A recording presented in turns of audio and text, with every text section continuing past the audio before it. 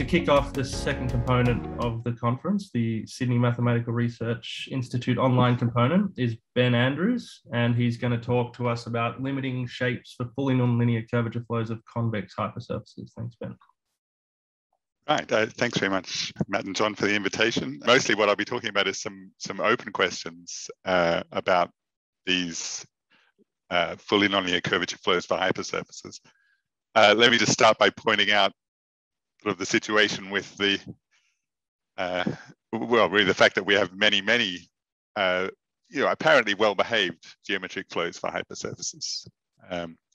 So what by well-behaved here, I mostly mean that these are flows which are amenable to maximum principles, which means, they're really a parabolic system, but of a special form, a sort of diagonal second order term, which means that you can apply maximum principles, and geometric in the sense they're invariant under all the relevant transformations, so reparameterizations and ambient isometries, things like that. So for my purposes, the general form will really be a flow of this kind. We'll take a family of embeddings from a manifold and a time interval into, let's say, just for simplicity, Euclidean space, and they'll just move in the normal direction with the speed f, which is an increasing symmetric function of the principal curvatures.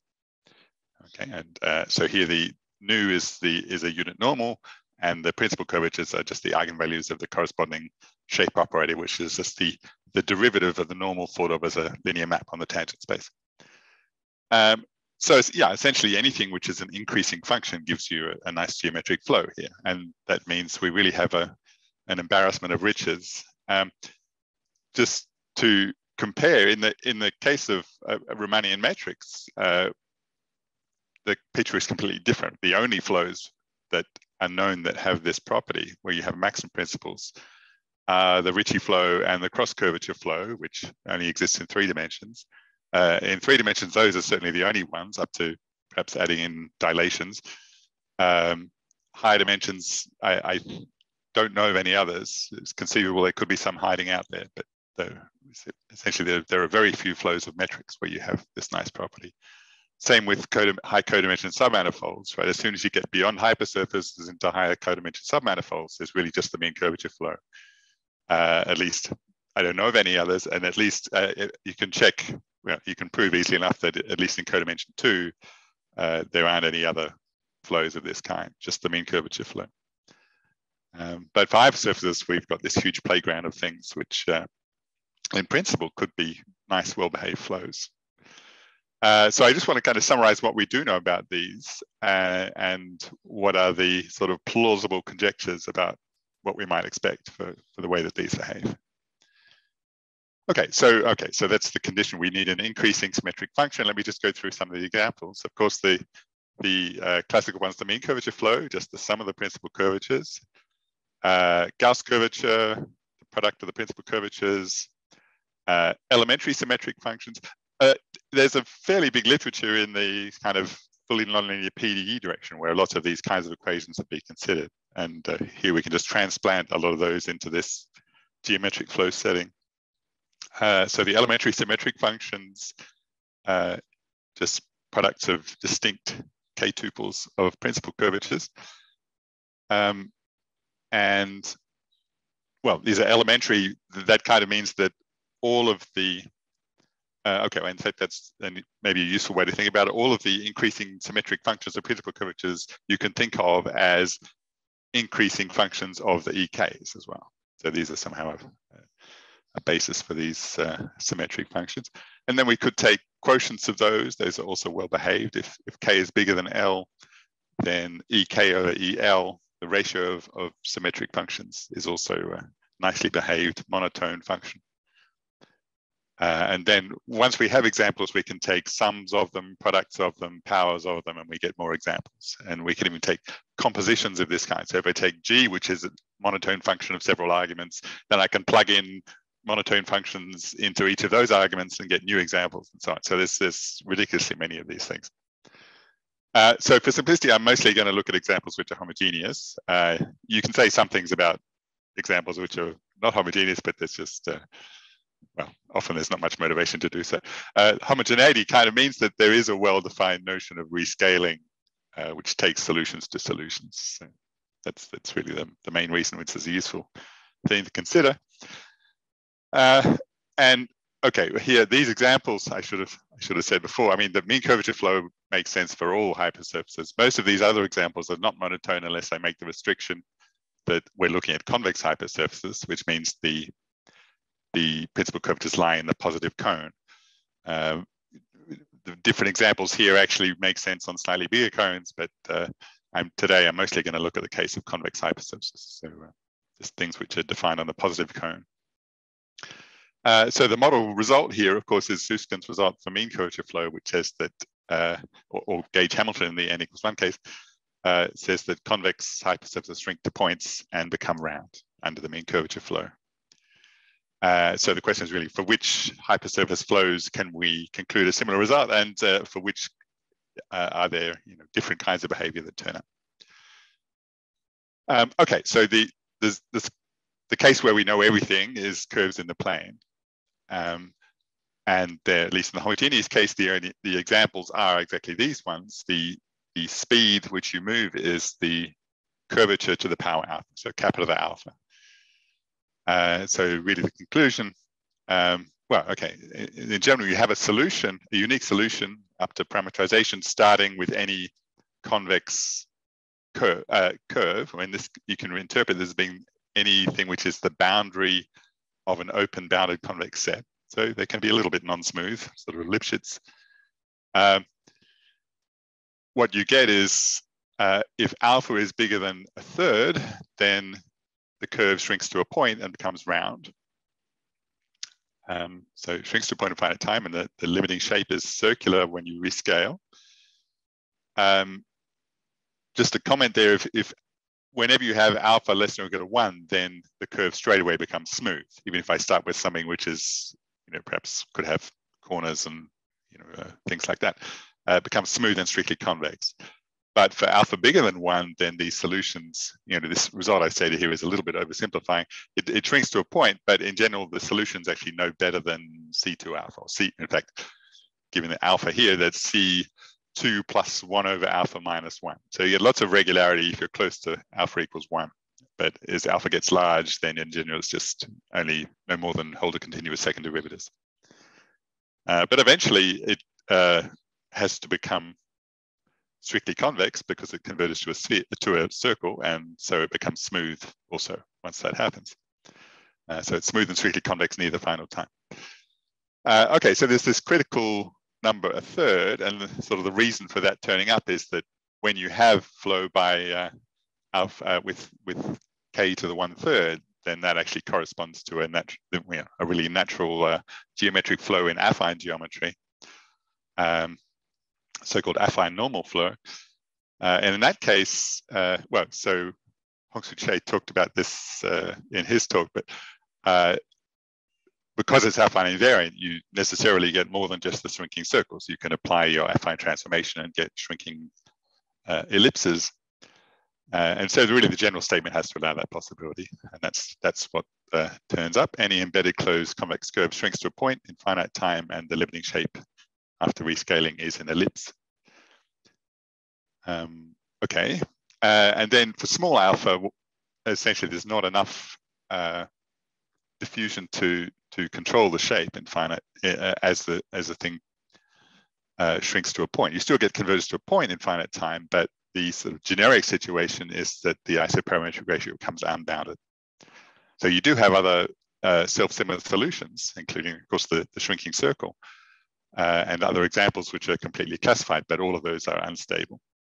So you can just perturb away and get this generic sort of non-convergence result of the rescalings. Okay, so the proof here, in the case of curves, the kind of the crucial element in getting this convergence to circles or other things is essentially variational.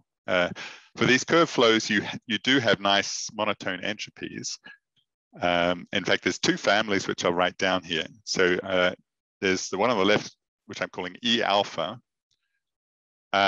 This I'm calling a Hamilton type entropy. So this was one of the tools that was used in the paper by Gage and Hamilton in their treatment of the convex curve shortening flow. That's this second expression here when alpha equals 1. So he looked at integral of k log k on the curve. So if you, in fact, yeah, I mean, to state it precisely, that integral, when you rescale to fixed area, is monotone. Okay, and there's a corresponding quantity for other alpha as well. So these are the sort of curvature-based entropies, and they're a nice monotone family. So these are Hamilton type entropies. And then there's the so-called fiery entropies, are actually much older. They go back to 1974 from Fiery's paper on shapes of rolling stones, which is actually a Gauss curvature flow. He didn't do it for, explicitly for curves, but he really I guess he was thinking about surfaces in R3, but his expression still makes sense for these flows. So for the Gauss curvature flow, then the entropy is essentially this integral over the circle of directions, the circle of normal directions of the log of the support function. So U here is the support function of the convex curve, integrated on the circle with respect to the angle argument, and again rescaled to fixed area, essentially. So that's what this quantity does. So these are nice monotone things. So there are advantages to each of these. So the Hamilton entropies depend on curvature, and so they're translation invariant. So in that sense, they're a little bit nicer. They sort of pick up the shape of the thing without having to worry about moving to the final point or anything like that. They're not point dependent, but they depend on curvature, so they're in some sense less continuous. The fiery entropies depend on support functions, so they have nice continuity properties. They're continuous with respect to Hausdorff convergence of convex sets, for example, but they do depend on your choice of origin. So that makes them perhaps a little bit harder to handle. So they're different. These are both used in different settings in useful ways. But yeah, so that's the crucial step is here. The first step is somehow to find these variational quantities. You can check that the evolution of these are strictly monotone unless you're on a soliton, so a self-similar solution. And so you can conclude from that the curves have to converge to solitons. For alpha bigger than a third, then control on, let's say, the Hamilton entropy implies a diameter bound, geometric bounds, and so you get converged to something. And the monotonous, the entropy says that that something has to be a soliton, right? And so then the final step is just classifying the solitons. In this case, it's a curve in the plane. The soliton equation is essentially an ODE. So you can just understand the ODE and work out what the solitons are. And they're just circles in the embedded case. Okay, so higher dimensions. And is there any way to actually kind of generate these quantities, or are they just sort of things that you just happen to find randomly, or you just guess? Well, yeah, I mean, there's a long story behind each of these, right? So the first appearance of this in the sort of hypersurface setting is the curve shortening flow, which Gage and Hamilton found. So yeah, and the argument there in the original paper, and also for the Gauss curvature flows, which was by Hamilton and Chow, they had a kind of bizarre argument, kind of using the fact that it contracts to a point, and they get a, sort of some kind of weird differential inequality for this, which gives you a contradiction if this is not monotone. That only works in the alpha equals 1 case. In the alpha not equal to 1, yeah, well, yeah, I guess I was just banging my head against the wall and found it. That you have to use a Brun-Minkowski theorem to prove these. And yeah, it's just finding something that seems plausible. The fiery ones are much more direct. You can kind of see much more clearly how those turn up. So these you can sort of construct if you're looking for a variational formulation for the soliton equation. Yeah. yeah, because the thing on the right gives you a power of support function, and the variation of the area gives you essentially Gauss curvature. Right? And so the combination of enclosed volume and these integrals of powers of support function can, if you cook them up in the right way, give you essentially the solid equation as the Euler-Lagrange equation. So yeah, these are easier. The Hamilton ones are a bit trickier to find. But that's a very good question. I mean, that's one of the sort of open questions. One of the stumbling blocks in dealing with other flows is exactly that, finding these monotone quantities.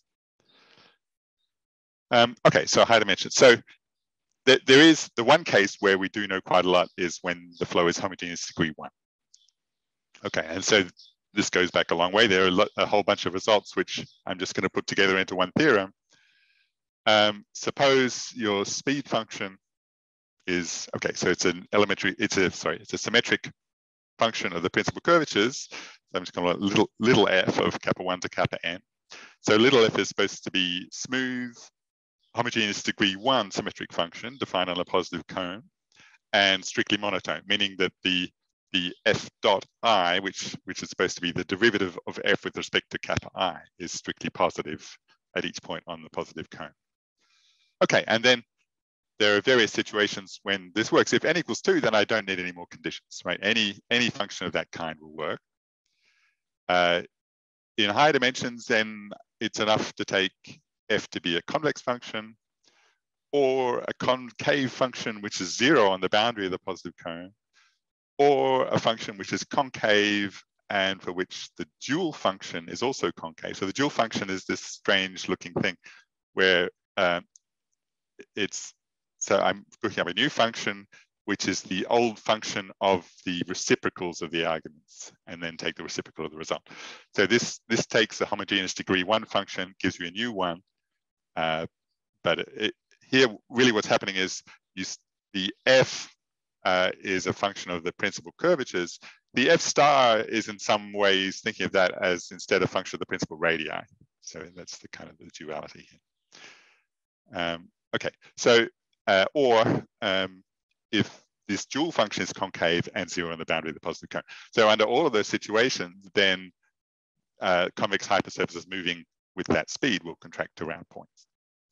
So the homogeneous degree 1 case is really quite nice. So essentially in all these cases, you get really the analog of Huysken's theorem. Convex hypersurfaces become round converge spheres modulo scaling. Okay, so I mean, that's Huysken's, essentially the argument here is Huysken's argument for the mean curvature flow. Ben Chow pushed that through for the nth root of Gauss curvature, and the rest are various bits, some from my thesis, some from later papers. The last one was a paper with James McCoy and Zheng Yu, this F star concave and 0 on the boundary. And yeah, so there's, I mean, the differences between these are mostly technical to dealing with some of the terms that term. I'll talk about a bit of that in a minute. So examples, mean curvature flow, that fits into, let's say, the F convex part, I guess. It's linear, so convex. EK to the 1 over K, so the kth root of the kth elementary symmetric function is, let's see, it's not convex. It's not, if K equals N, then it's concave and 0 on the boundary. For any K, it's concave, but in general, not 0 on the boundary, but it is concave and inverse concave. So this is covered by part 4 here. We can also take ratios of elementary symmetric functions to the power to make it homogeneous degree 1. Those are all fit into this part 4 here. So they're concave and inverse concave.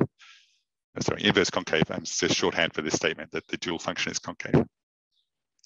Also, these power means, these are just the means of rth powers, and then take the rth root. So to give you something that's homogeneous degree 1, these are all covered by this result as well. So these, let's see, these are really form a continuous family for all r in the real numbers. They converge to the minimum principal curvature as r goes to minus infinity. The maximum principal curvature as r goes to plus infinity. And when r equals 0, this is really just the nth root of Gauss curvature. geometric mean.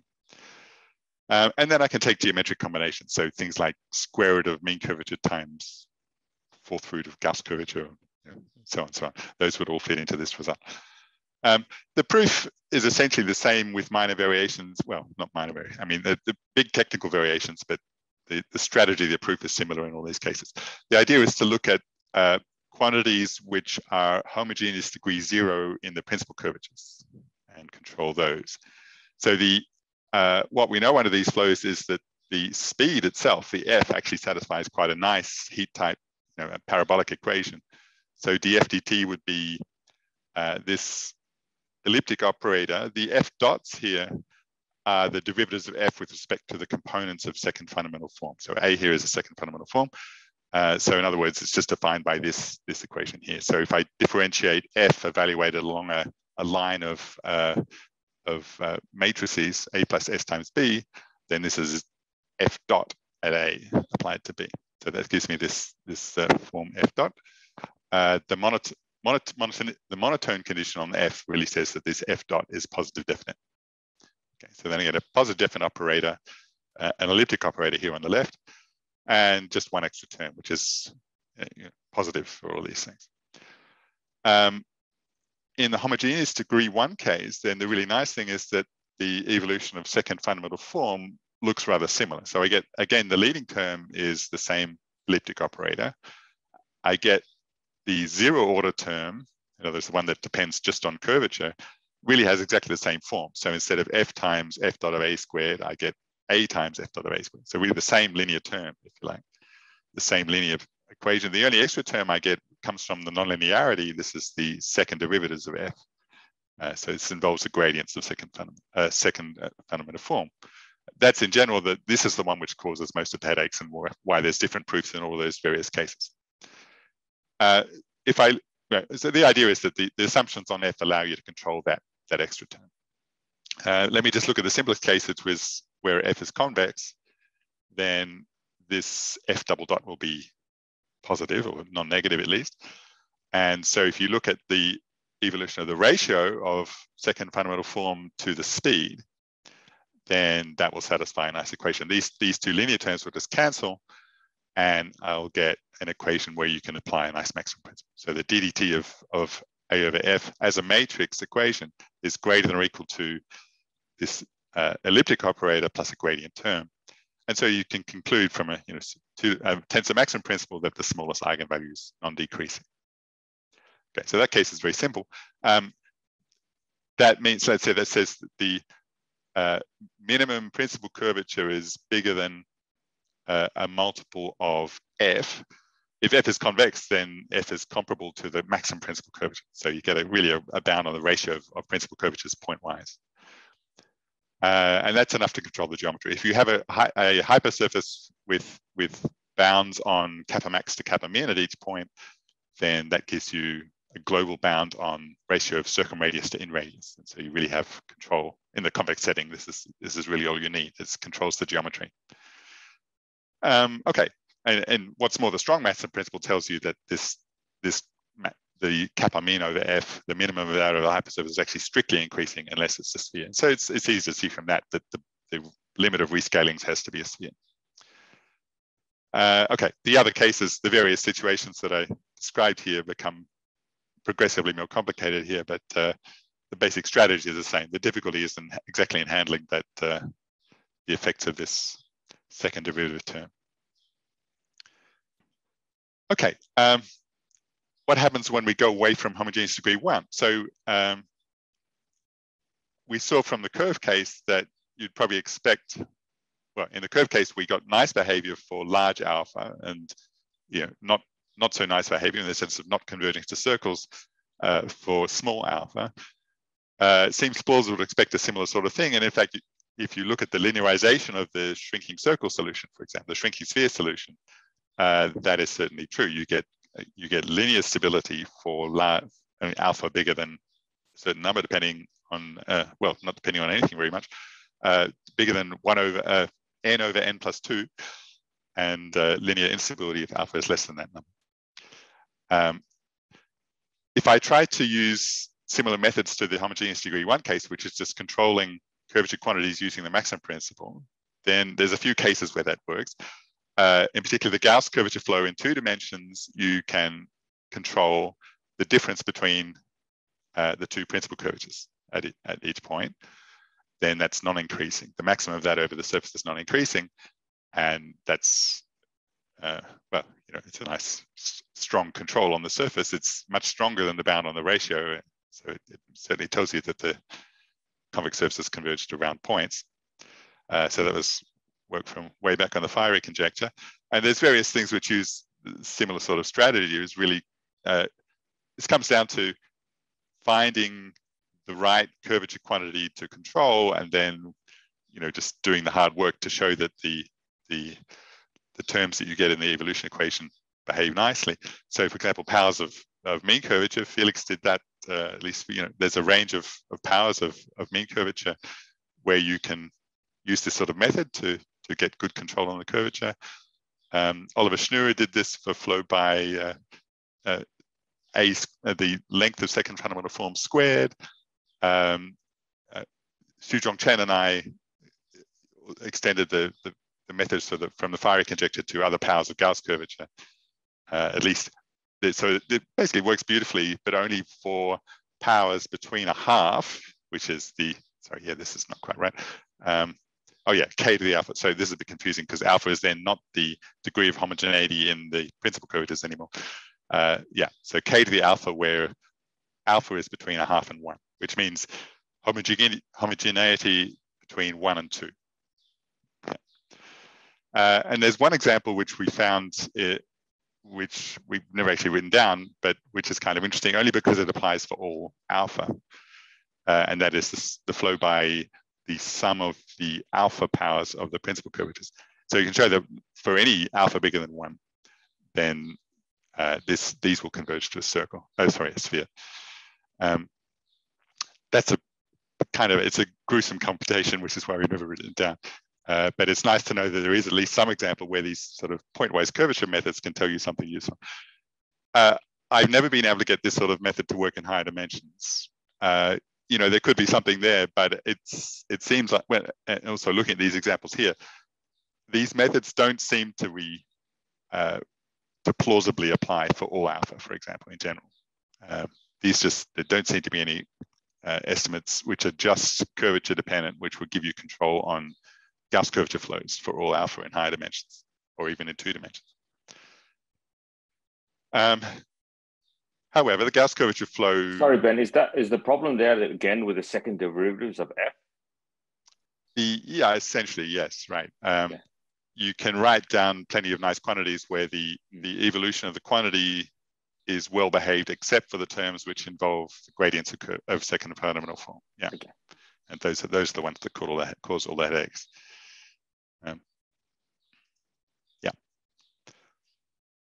Okay. So the one sort of success story in all this is Gauss curvature flows, right? So let me talk about those. Essentially, this is the one case where the story from the curves in the plane translates successfully to higher dimensions. So the theorem is this is a compilation of many people's work. If alpha is, so here alpha is the degree of homogeneity in the principal curvature. So we're looking at speed, Gauss curvature to the power alpha over n, in other words. So the Gauss curvature itself is homogeneous degree n. Okay, so then, yeah, that's the statement. If alpha is bigger than n over n plus 2, then convex hypersurfaces contract to round points. If alpha is equal to that critical exponent, this is the affine normal flow. So again, Hong-Soo Chea talked about this in his talk a little bit. So the same thing holds in the sense we get contraction to points, but the limits could then be ellipsoidal. And if alpha is less than n over n plus 2, then there's sort of a genericity result.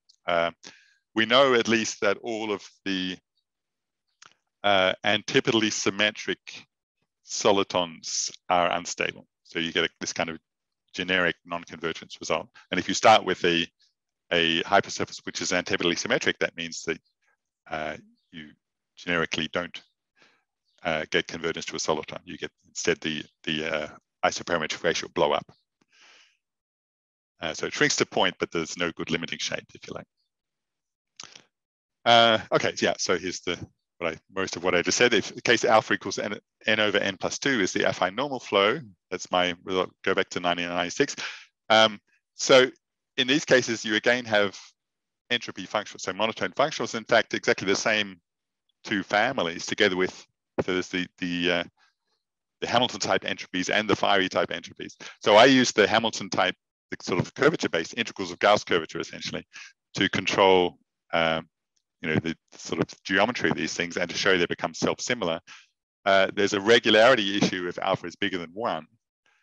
But Pengfei-Guan, which means you can sort of, in alpha bigger than 1, you could conclude some kind of convergence to a generalized soliton, but it may be non-smooth and non-strictly convex. But then Pengfei-Guan and Lei Ni show that using the fiery entropy, you can finish that story for alpha equals n. So alpha equals n, they show that you get convergence to a smooth, strictly convex soliton. And then I joined together with them and we extended that to all the alpha bigger than, the supercritical, if you like, the alpha bigger than the affine case. My original proof for the affine flow used third derivative estimate. So it used an estimate on the so-called cubic ground form, which is some affine invariant quantity involving gradients of second fundamental form. This is really inspired by the one Calabi used for the affine hypersphere problem, which is the corresponding elliptic problem. So, I mean, that's a beautiful estimate. It gives you an amazingly strong result. But the result can actually be proved mostly variationally. So just using the entropy. So you get convergence. So the nice thing is here, you can always do affine corrections to control the geometry. So you can get convergence modulo affine transformations to a soliton. And the solitons for this flow are exactly the affine hyperspheres, which are what Calabi studied. So he proved that they're all ellipsoids. So that would give you convergence modulo affine transformations and rescalings to an ellipsoid without using the third derivative estimate, or without directly using it. Yeah. Okay. So finally, the final step in the story here is classifying the solitons, and that was done first by Hongsu and Toti for a sort of limited range of alpha, and then together with Simon Brendler for alpha greater than or equal to n over n plus 2. So basically the situation is, the new result is that for alpha bigger than n over n plus 2, the only solitons are spheres. So that completes the proof of this theorem. I mean, I've been slightly sloppy here. So when I say convex hypersurfaces convect around points, again, here we're really assuming that the initial hypersurface is smooth and strictly convex. And there are still some questions around what happens if you don't assume that, if you have only a weakly convex initial hypersurface, for example. In n equals 2, it's known that you still get this convergence to spheres. Higher n, I don't know how to do that yet. So that's perhaps an interesting open question, which I wasn't intending to talk about today, but there are still some questions there. So I want to point out here that the Brendler-Daskalopoulos estimate is not at all variational. This is purely a maximum principle argument.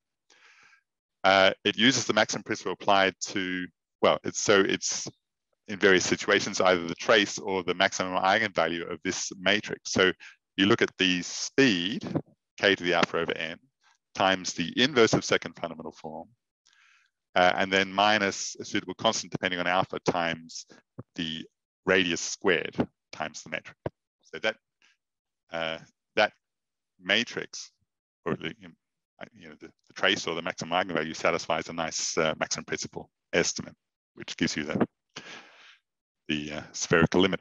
So it uses the soliton equation to give a nice equation for that quantity here. So in the case when alpha equals 1,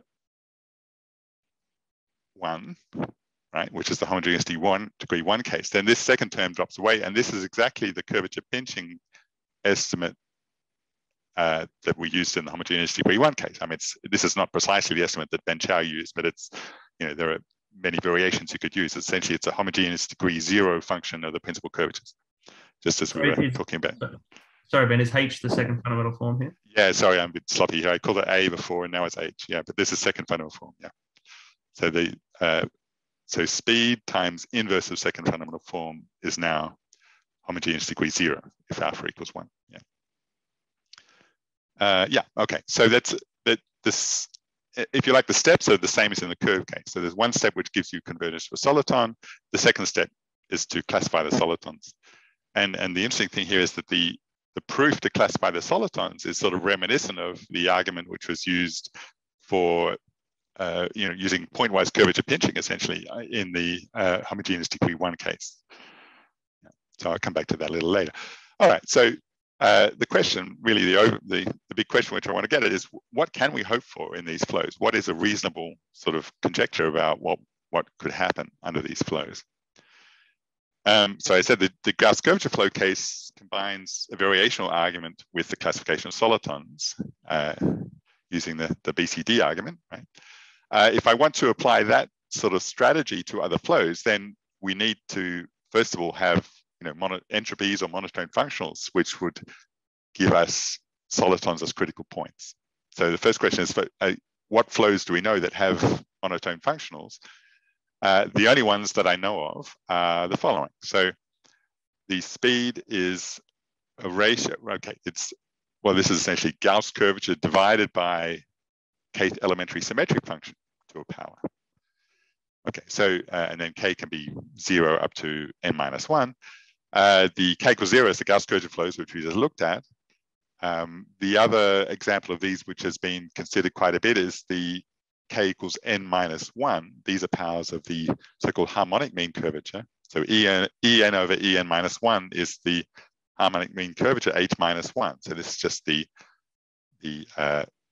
reciprocal of the average over the reciprocals of the principal curvatures. So this has actually been, it's one of the flows which has been used, quite often over the years. In particular, it's one of the flows which behaves nicely in Riemannian backgrounds. So it's the main reason it has been used. But yeah, it has this nice entropy function. Is that again from the Brun-Minkowski? It's yeah, not quite Brun-Minkowski, but a generalization of Brun-Minkowski. It's from the Alexandrov-Fenchel inequalities, gives a generalization of Brun-Minkowski in the case of convex hypersurfaces. So the proof is sort of similar. Yeah, I mean, this is kind of convex coming from, ideas coming from convex geometry, really. So Brun-Minkowski, Alexandrov-Fenchel inequalities and so on gives you these monotone functionals. So I don't know any monotone functionals that apply for other flows. That's really one of the questions which I want to get to. So these flows really have the same types, exactly the same types of entropies. There's the Hamilton type entropy, which is some kind of integral of the speed, a power of the speed over the sphere. And there's Fiery type entropies, which are integrals of powers of the support function. And in fact, there's another sort of there's a family of monotone functionals which interpolate between these. Okay, so what do we know about these flows?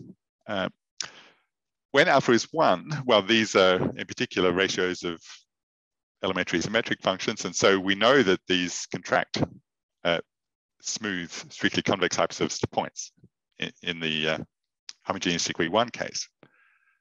But unfortunately, for any other alpha, there are counterexamples, right? So you definitely don't get a statement as clean as in the Gauss curvature flow case. It just doesn't happen. So this is work, again, going back quite a few years now, by James McCoy, Jiangyu, and I. So we constructed examples which show that you can start with a smooth, strictly convex hypersurface, and then it can develop curvature singularities before the hypersurface shrinks to a point. Okay, this is, in fact, this happens for any flow by f, which is homogeneous degree alpha, if the dual function f star is not 0 on the boundary of the positive cone. Okay, so in particular, this includes the entropy flows except for the Gauss curvature flows, right? If k is not 0, then the dual function is not 0 on some of the faces of the positive cone. Okay, so what happens here is something like this. You could start with a convex hypersurface, which has, in this case, it can be actually symmetric. These examples we construct are actually symmetric. and they have something like a ridge of high curvature around, maybe the equator or some ridge of high curvature here. And then if you evolve for a short time, well, this picture is going to look a little strange. It becomes something like this. So obviously this is not a convex hypersurface anymore, but what's happening here is we're looking at the evolution of the support function. So in other words, we're parameterizing on the unit sphere, and we're thinking of this flow of the hypersurface. The convex hypersurface can be essentially identified, is in one-to-one correspondence with its support function. So it's enough to understand how the support function evolves. Here, the support function evolves by a kind of a Hessian type equation, right? So in this situation, what happens is the support function actually stays perfectly smooth and is actually a classical solution of the corresponding PDE for the support function, which comes from the flow. The problem is that the principal radii can become negative. Right. So essentially, there's a matrix, which is constructed from the Hessian of the support function, the eigenvalues of which are the principal radii. So these are 1 over the principal curvatures. So here, the support function can stay smooth, the Hessian will stay bounded, but this Hessian matrix can have negative eigenvalues, which means some of the principal radii go through infinity, if you like. So then afterwards, the embedding somehow develops horns and things. So it's no longer actually an embedding. But yeah, so it's a classical solution for the support function, but it's highly singular for the hypersurface. Okay, so that rules out lots of examples of flows, including, unfortunately, all of these entropy flows that we have. So things don't look too good in a way. So the only candidates for flows we have where we do know are monotone functional, we have counterexamples to show that you cannot expect smooth convergence to a round point. Okay, so I'd like to sort of end up with a couple of conjectures. So there's 2 main conjectures that I want to make here. The first one is that for the entropy flows, there are generalized solutions which will stay convex bodies. Okay, they're presumably non-smooth convex bodies. You can construct generalized solutions easily enough, but the difficult part is to argue that the entropy still remains monotone on those generalized solutions. Okay. So if you can do that, then you would get the generalized. It's, I think, not too hard to show the generalized solution would shrink to a point, and the entropy would show that it would be asymptotic to a possibly non-smooth soliton. Right. I should point out also that there do exist non-smooth generalized solitons for all of those flows. So let's see, I mean, this is an old observation of Hamilton. He observed that for the harmonic mean curvature flow of a surface in R3, a shrinking flat disk is a soliton in a sort of generalized sense, in a barrier sense. So yeah, you can start with a hypersurface which is flattened onto a disk, and then that will just evolve by shrinking. And for all of these other entropy flows, there are suitable lower dimensional disks, shrinking disks, which are in a sense generalized solitons for these flows. More generally, okay, let's stick to the R3 case. If you take a convex subset which lies in a plane, then that will be a generalized barrier solution for this alpha power of harmonic mean curvature, exactly when the boundary curve evolves by the alpha power of the curvature as a curve evolution. So in particular, you have correspondence then with the story we just had about the curve case. You get all these, for example, shrinking ellipses in various cases, so on, as sort of singular solitons for these high dimensional flows. In fact, I mean, one of the interesting things to think about here is for small alpha, the entropy of this collapsed shrinking disk is, is greater than that of the shrinking sphere, yeah, which means that you might expect that solutions which start near the sphere would then move towards would collapse onto the lower dimensional disk in these situations. So there should be interesting sort of ancient solutions interpolating between starting from the sphere and ending up at this collapsed disk, for example. the complication again here is how the non-smoothness comes into that picture. It's not quite clear how that would interfere with our argument. Well, that's related to this question about whether the entropies are still monotone under these generalized flows. For large alpha, it seems that these collapsed ones are unstable. So we shouldn't actually get those turning up as limits of smooth, strictly convex things. All right, so that's one conjecture. And that, yeah, I mean, so that really the question here is about how to cook up the right kind of generalized solution. It has to be something a little bit more general than the level set flow. You can cook up a level set flow solution, but that would not allow generalized solutions in the sense of these shrinking collapsed disks here. Those are not really level set solutions. They are barrier solutions. So that's probably the right way to think about those. Okay, so conjecture 2, the counterexamples that I mentioned before kind of rule out, for example, out of all of the flows by quotients of elementary symmetric function, for example, which is one natural class, the only ones that still survive that process are flows by powers of the elementary symmetric function as a principal curvatures. Okay. More generally, the sort of natural class that comes out are flows where the speed is homogeneous degree alpha. So I'm thinking of it as now an alpha power of something which is homogeneous degree 1. And so then the dual function of f, the homogeneous degree 1 thing, is concave and 0 on the boundary of the positive current. Okay, so that would include exactly the flows by powers of elementary symmetric functions, but a much bigger example, a much bigger class of examples than that. So the conjecture is that those would all give smooth convergence to round points for alpha bigger than 1. Yeah, so it includes those ones. The contraction to points actually we've known for a long time. This goes back to Ching Han in the 1990s.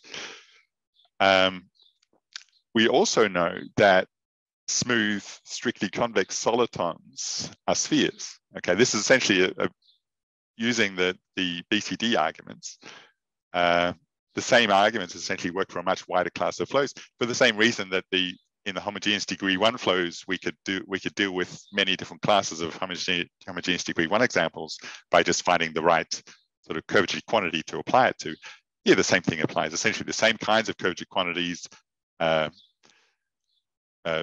then with a suitable extra term involving the radius squared give you well-behaved quantities here.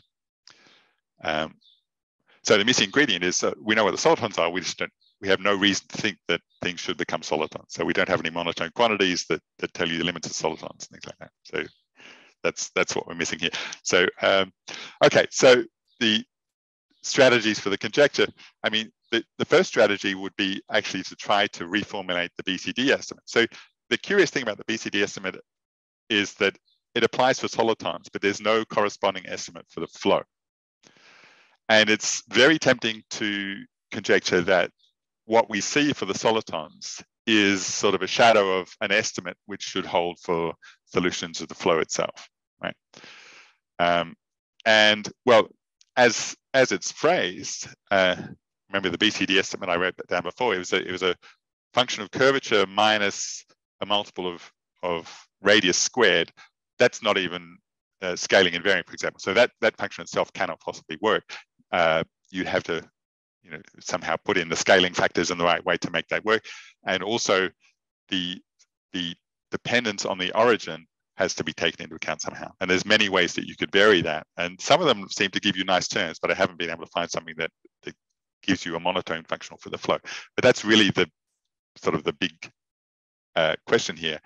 Turn the BCD estimate into some kind of estimate for solutions of the parabolic flow rather than just a soliton equation.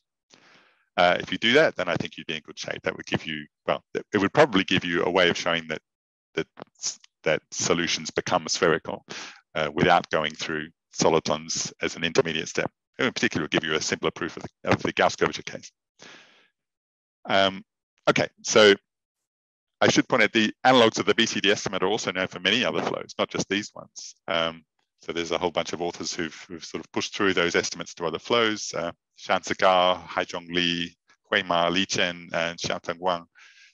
So now, I mean, they certainly cover all of the flows I've been talking about involving ratios of elementary symmetric functions, they all have, we know that smooth, strictly convex solitons are spheres. But I should also point out that all of those flows also have these kind of lower dimensional generalized solitons. So the picture is certainly more complicated. And let me just mention the strategy too, of course, is if we knew monotone functionals for some of these flows, in particular, let's say the ek to the alpha over k, then that would probably finish the story, right? So once we know that there's some reason that limiting shapes should be solitons, then that would be enough to say that things become spheres from what we know about this. Yeah, I think that's all I want to say here. Yeah, I just want to finish with those two conjectures about possible, what we can expect, possible good results for these flows. Okay, thank you very much. Thanks, Ben. Very interesting problems there. Are there any questions for Ben? I might jump in with something just on that last bit. Is there something known, or if not known, is there an obvious conjecture for the two-dimensional case? Is there anything general known without extra conditions when you have surfaces in R3? Short answer is no. So I think if you can generalize if you can use the strategy 1 here, that probably is not two-dimension dependent. So if you can do it for n equals 2, you can probably do it for higher dimensions too. N equals 2, as far as I know, doesn't give you any extra sort of insight into the monotone functionals. I don't see any sort of particularly two-dimensional candidates for monotone functionals that you can cook up. So yeah, neither of these strategies seems to be particularly tied to, or particularly helped by thinking about the two-dimensional case. I mean, two-dimensional case is really nice in understanding the terms involving gradients of second and final formula that come up. So that's really what made the Firer conjecture argument work. You can understand all the terms that come up. But yeah, things like finding the monotone functionals, I don't think it helps a great deal. Okay, thanks. I guess replacing the inverse concave and 0 on the boundary by n equals 2 is probably way too hopeful. Yeah, I mean, that condition is sort of, in some sense, almost necessary. Yeah. But not really necessary in the sense that it would only be needed on the boundary, right? Yeah. So in some sense, what you need, maybe a sharp condition, again, sharp-ish condition is you don't really need f star to be concave. What you need is the restriction of f to any boundary face has concave dual. Mm-hmm. In the two-dimensional case, that's trivial, right? So that every flow will satisfy that. Okay. So that in that sense, yeah, you can dispose of that. In fact, so you don't actually need the concavity at all. You just need 0 on the bound, f star 0 on the bound of the positive cone would be enough in the two-dimensional case. Yeah, it'll just be linear in the two-dimensional case. Yeah. Cool, thanks. I have a general question that's not strictly related to the talk, but so Matt knows this, but I was recently asked by someone not in flows, sort of when you can, sort of what are the maximal conditions on which you can construct a convex foliation. So say you have a convex hypersurface in a manifold. So I know by your results and some other results, if it's convex enough, then some flow will contract to a round point. Mm-hmm. But if you don't care that the flow doesn't in one go, if you just want to construct some sort of convex foliation, sort of what's the broadest, if anyone knows sort of if there's a broader class or if there's a strategy there.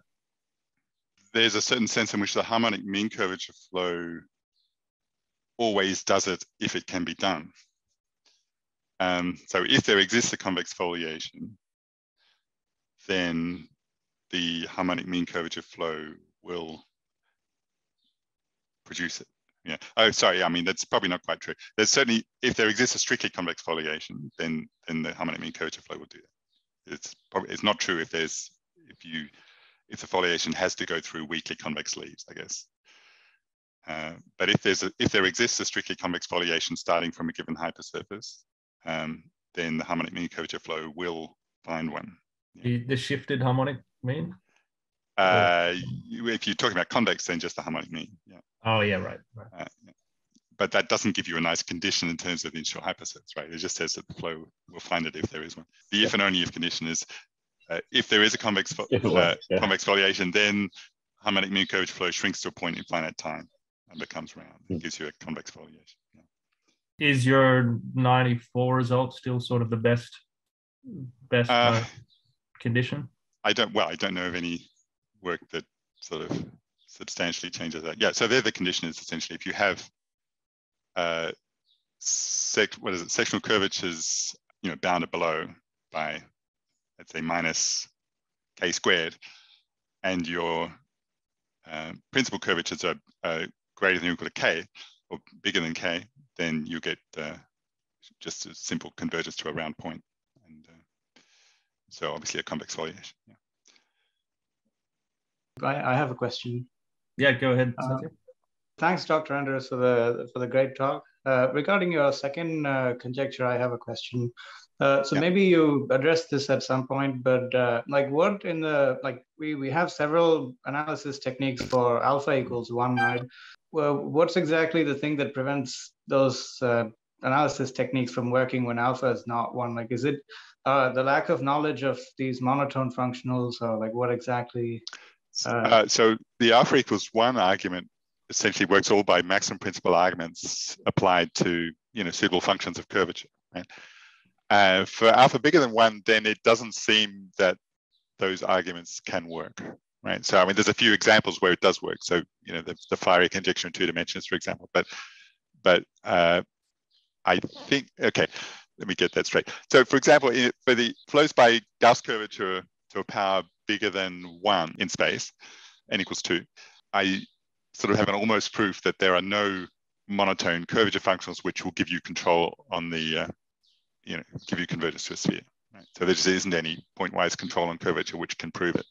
The BCD estimate is sort of the next best thing in the sense that it will combine a control on curvature with something which depends on the precision factor. So which is why I'm saying this strategy 1 is kind of what you're suggesting. I think that you would combine those methods from the homogeneous degree 1 case with somehow incorporating this extra term, and so I think that is a good strategy. Yeah, and it would use the same kinds of ideas as we used in the alpha equals 1 case, but then somehow incorporating the extra term. Yeah.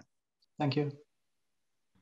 I guess there's sort of a semi-obvious time factors you can introduce, and I'm assuming that. Yes, they don't seem to be quite enough. Yeah, you can always just turn it into a homogeneous thing by incorporating the appropriate powers of time. Well, for example, there's the issue of somehow controlling what the final time is. Then you have factors of 1 over remaining time, which you would need to control. But also the translation dependence is problematic there. So if you somehow choose things wrong, then you'll definitely get things which are not monotone in the way that we're hoping to prove. Mm-hmm.